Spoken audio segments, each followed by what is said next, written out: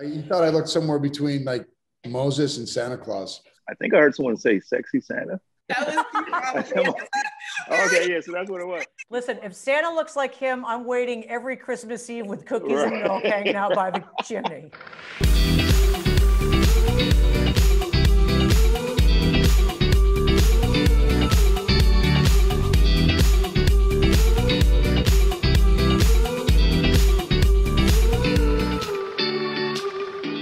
I know. Tara. Hey, Josh, how are you? How are you? Are you in Dallas? You're close. I grew up there. I'm in Scottsdale. Oh, that's right. That's right. Scottsdale. I have to start with this series. First of all, I feel like Sheldon the Utopian could actually use a little Josh Duhamel because you've never really taken yourself too seriously. You've got such a great sense of humor. I feel like he could use one. Yeah, he takes his job very seriously, doesn't he? He's an old school patriarchal character who lives very strictly by this code, yep. But is learning that you change with the times, or you get passed by, and I think that's one of the things that he's kind of learning is that even though his intentions have always been good, and that he's always there for the greater good and to affect real change, but sometimes people don't agree, and he has to listen to that now. Yeah. It's also part of parenting. Do you have a code that you live by? Yes. I tell my son, don't go to jail. Okay. Don't get yourself killed, and don't kill anybody.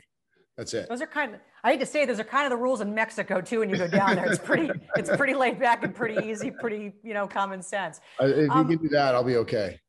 Well, I have to get back to your son. Does he realize that he actually had a say in what happened with your costume? I love that story. Yeah, he does. He loves it. I mean, listen,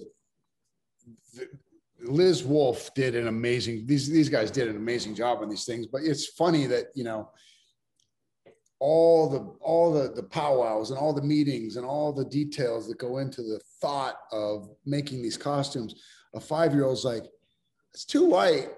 It's too light. So, and the fact that Liz actually took that note, was like, you know what? I think he's got a good point. And they went back and they sort of added a little bit of gray to break up the white. And so he's very proud of that. He thinks he should get a creative consultant credit for it. I'll bet it's going to help in the future for sure. So he was okay with the hair, the big mane that you have. It was the whiteness of the costume. Okay. Yeah, he thought I looked somewhere between like Moses and Santa Claus. What of you do you see in him already? It's this whole series is about parenting and legacy and what you leave your kids. What do you see in him already of you? Well, he's a very friendly little dude. He really is. He's a kid that goes to school and sort of includes everybody, and he always has a good energy about him. I actually learn more from him than he probably learns from me, to be honest. It's really fascinating to see how these kids and this innocence that they have is there's a lot to learn from that, and we become jaded. We put these walls up, but these kids, they're like these open vessels. And if we pay attention, there's a lot that we can learn from. And I actually learn from that and try to sort of emulate that. But at the same time, I think that for me, setting a good example for him is also of the utmost importance. Well, he gets to see you do what you love, which to me is one of the best examples you can set. Okay, I have to ask you quickly about Arizona. You've been here many times to golf, and I know you've called golf meditative, but I know that the Waste Management Phoenix Open, it gets very raucous. Your fondest memory of playing in that thing, the Pro-Am, a couple times? I wouldn't call the Waste Management Open meditative. That's what, it's raucous. That's what I mean. But I will say this, I want to see more of that in golf.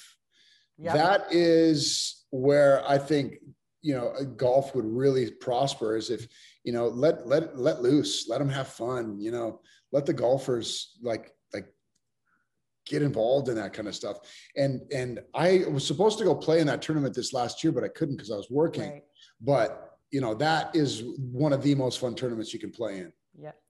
Well, we hope to see you back for sure. Speaking of working, how was the DR? I feel like all of us were stuck in our homes. You're out hanging with J-Lo in the DR, probably golfing. It was rough. It was rough. Yeah. I got to tell you, being in paradise with, Lenny Kravitz and Cheech Marin and Jennifer Coolidge and J-Lo. It was a rough job. Yeah, I don't feel bad at all. Quick rapid fire, because you're on the cover. I don't know how much time we have. I'm looking at my chat, so just keep me posted if I have a minute or two. But quick rapid fire. It's the men's issue. Manliest thing in your garage is what?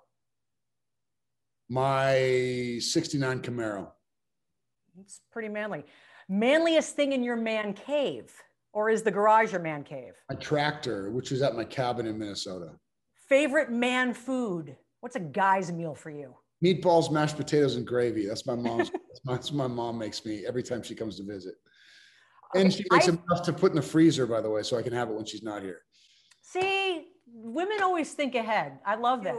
I know it's okay to cry. And as a man, I think we've all learned that sometimes showing emotion is sometimes the manliest thing you can do. When was the last time you sobbed like a baby watching a movie?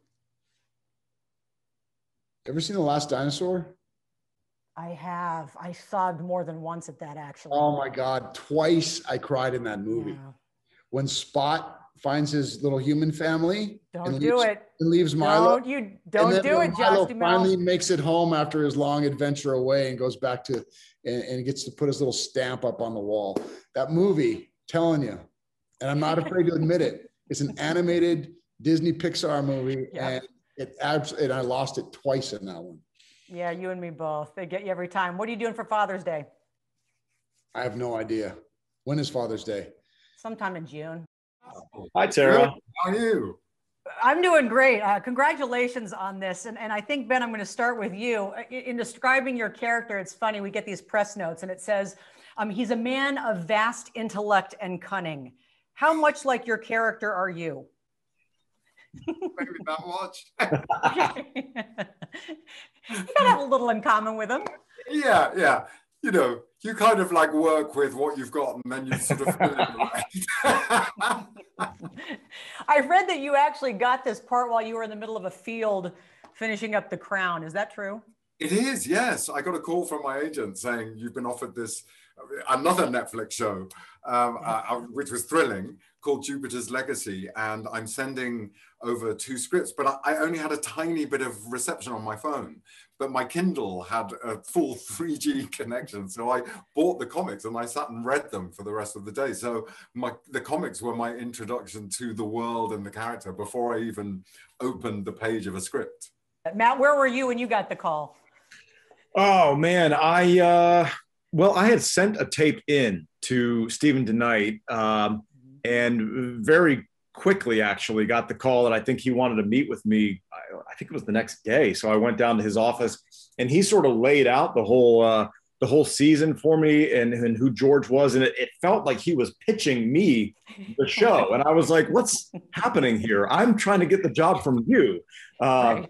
So it was the most like optimistic meeting I think I've ever had, because he was essentially saying like, is this something you would want to do? And I'm like, yeah, I sent my tape into you, man. But I think I got the call. I might've been driving home from that meeting. I think by that time they had sort of had their mind made up already just off the tape. And I think he just wanted to meet me to make sure I wasn't an insane person. So I guess I passed. You actually have one of my favorite scenes. I'm only about halfway through the series, I'll be honest with you, and I can't wait to finish it. But you've got, Matt, one of my favorite scenes when your character, you know, you've described him before as kind of like a Bruce Wayne of this series. He's got everything. Yeah. And the scene with the 80+ eggs at varying degrees of, I have not seen that. So can you both answer? And Matt, I'll start with you. What is the biggest George-like thing you own? Like the biggest baller thing in your house? Oh, the biggest baller thing in my house. I do have a theater room with a huge screen that rolls down with 2 TVs on either side of that for sports. But then I just recently put up an 85-inch TV behind the screen so that I could watch sports in high def, like bright clarity. And then I watch my movies on the big screen. So I suppose that's kind of baller. Hopefully you're a Cardinals, a Suns, or maybe a Diamondbacks fan. I'm not. I'm a Braves fan and a Falcons fan and a Georgia fan. Whatever. Ben, how about you? You look like you're actually, it looks like you're living in someone's basement right now, but what's the biggest Oh, I mean, part? actually, I live in this fantastic 17th century house in the country, and mine is my home cinema as well, which I've sort of been lovingly installing over this kind of lockdown period. And it has the most incredible Atmos sound system, a huge, huge screen. We just love it. We're in there all the time watching movies. Yeah. So yeah, we are the home movie superheroes. You had me at English Countryside. Where are you exactly? I've been fortunate enough to have been. I miss it so much. I'm in East Sussex, where we're quite near the coast, about 12 miles from the coast. But it's this just gorgeous, gorgeous old house, and I've kind of sequestered this room upstairs as mine. So I kind of like, this is my line learning and research room. Those are some research books back there. not to name drop, Jamie Dornan had like a ficus plant behind him in his lame Zoom room. So I'll trust you that your house is incredible, but I'm not super impressed by your attic or whatever on there. It's a work in progress, Tara. Okay. Work in progress. I know they just wrapped me, but quickly, a code you live by. This is all about a code. You know, Josh's character lives by a certain code. Matt, what's your code? And Ben, same. Oh man, I don't have a code. I try to do the best I can every day. That's my code. I try to be as open as I possibly can be. Sometimes it doesn't work, but that's what I aim for. Congratulations on this. I don't even know where to start, but I have to start with the costumes. And Elena, I'll just start with you. Whose costume, when you saw it for the first time, were you most envious of? Oh my goodness. Well, first of all, I do like your shirt, your costume today, Tara. Rocking the blue. Very nice. Yeah, it is a very lovely shade of blue. Thank you. The color schemes in the show were very much, important to the character. And like, for instance, we got a comic book here, right? Chloe's color scheme is pink. So I love the nods to that. As far as like getting jealous, I have to be honest with you. I'm going to be real. I wasn't like, it was a beautiful sight to behold, but I was like, okay, they're sweaty suits. They weren't really easy to go to the bathroom in. I'm, as a character of the Edna Mode perspective, no capes. Chloe's not about that life. It would have felt wrong to have been wearing one, but I did I did love staring at Tenika, who plays the Flare 2. My sister, well, not sister in the name, but never mind. We're down in the weeds. I could go on. But I love staring at that costume in particular because it looked very much like scales, like iridescent, like a kaleidoscope. It was just, these were works of art. I don't know so much as me wanting to wear one as much as just stare at it and admire. Well, Andrew, let me go to you because you have, I think, a little more spandex than Ian does. Raise your hand if you hate spandex. I mean, come on, it's awful. I love spandex, Tara. Stop it. I got to really love that suit, and the tightness and the inability to go to the bathroom without taking everything off. No, the suits are absolutely incredible. Liz Wolfe, our costume designer, did such a fantastic job. As we've said before, wearing one of the suits just helps to imbue such a sense of character. When you put it on immediately, you feel like the sense of power and authority, and it just really helps to seamlessly kind of move into that superhero world without feeling, at all out of place, even though we're doing all of these crazy stunts and explosions and flying. Like, it all feels real when you're in the costumes. So I don't care what you say. $100 says you'll never put on spandex unless you're doing it for a movie or TV show. I don't know. My wardrobe would beg to differ, but that's for another time. I mean, you didn't see him and us at the gym. I mean, it was jazzercise wear all day, every day. I love a short. What can I say? He does a really good John Travolta.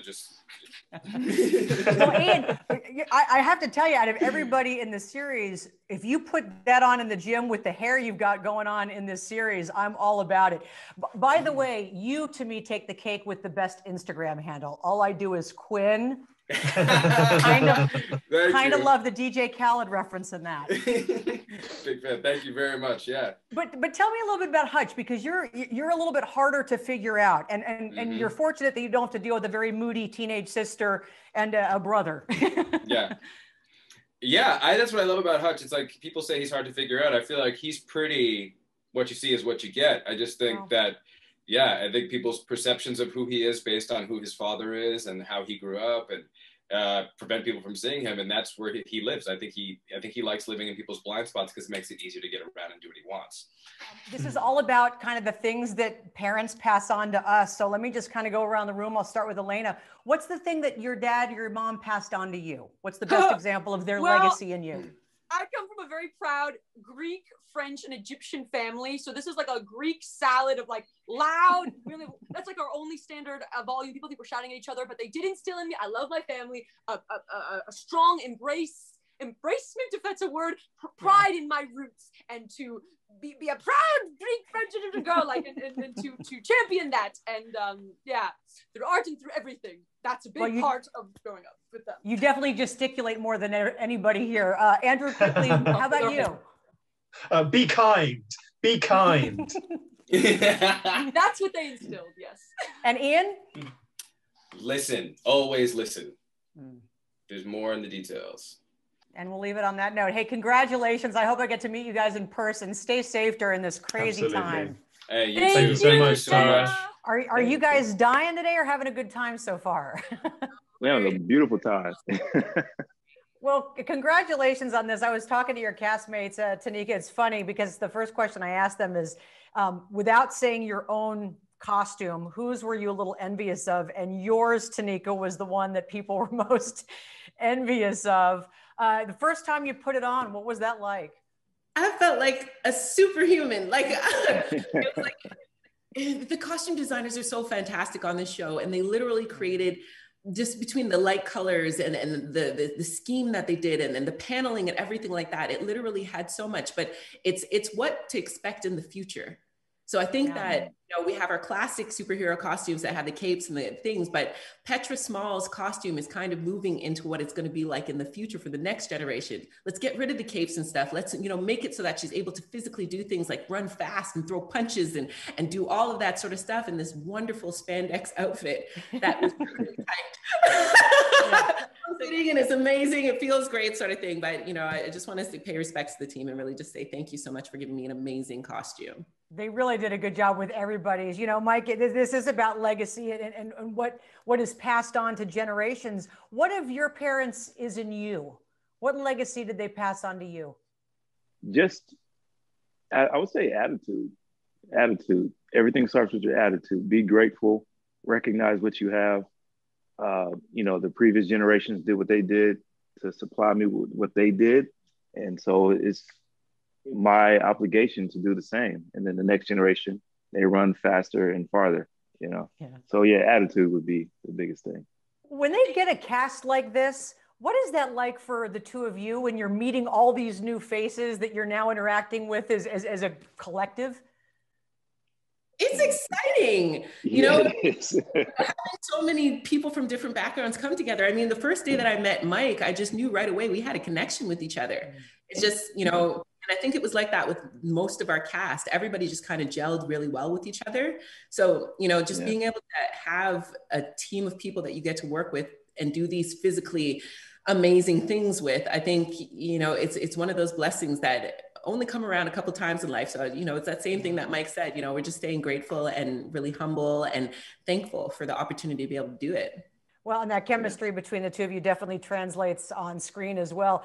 Quickly, Mike, I know that Josh's son, when he first saw him, called him kind of a crossover between Santa Claus and Moses, Josh said.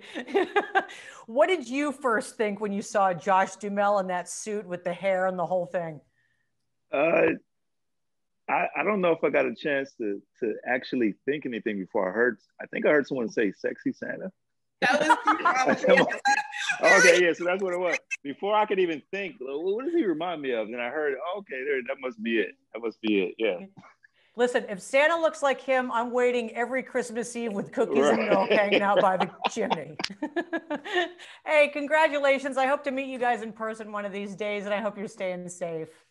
Yeah, you too. Thank you so much. And our mutual friend, Matthew Hoffman, wanted me to say hi. And how is that scoundrel? You know what? He's doing fine. He's doing great. He's doing amazing. That Love Island, just living his best life. Isn't he a sweetheart? He's the best. It's really nice to meet you. Nice to meet you too. I have to ask, we've been talking about the outfits all morning long. I don't want to get too personal, but I feel like Lady Liberty has the kind of outfit that your actual boyfriend would say, hey, do you mind wearing that around the house just maybe a little bit? Yeah. Yeah. I was doing this and Sam, my partner, walked through and somebody was like, oh, wait, can we ask him? And he goes, it's hot. Yes. Yeah. I'm partial. I think my super suit is the most beautiful. Listen, it's a very, it was built, it's confining, but it's also, our costume designer built it for you to succeed. So she is accentuating everything that's great on your body and covering up maybe the things that aren't your favorites. So, you know, you kind of can't put that on and lose. So it's, she was wonderful. And as confining as it is, as hard as it was to get off to go to the bathroom, but I mastered it after 6 months. I was in and out very fast. But I did have to go to the bathroom with somebody, with my dresser. We were always like this. We were like, let's just keep it eye contact. But yeah, I mean, you walk differently. You feel, it's a very empowering outfit. I have to say, as corny as that sounds, you feel like a badass. I feel like you just created the new tagline for Spanx, built so that you can succeed, because I feel like, I feel like you just I'm trademarking that. I'm trademarking that. If anybody takes it, we keep this. We'll split the dividends. What is your code? What's the code you live by? This is all about a code, and Josh's character is real serious about it. What is your code? He's very serious about it, to the detriment of, like, you know, I think that's interesting is like, because you're seeing them, you see this person who's sort of, I feel like she's always like, she's sort of doing what's best for the group. And she's like this glue that's keeping this family together.